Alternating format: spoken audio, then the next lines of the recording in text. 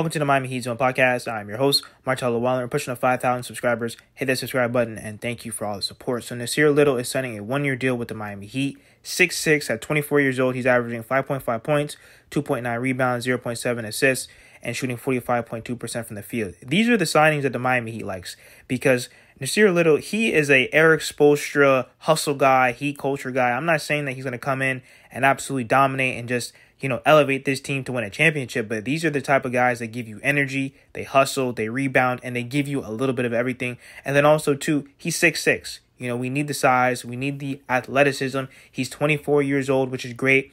I would rather have an NBA vet over all these just undrafted guys that we have to hope and wish and pray for to work out. Once again, I think this is a very underrated signing. And this season is going to be very interesting to see all these different guys being played out in the rotation.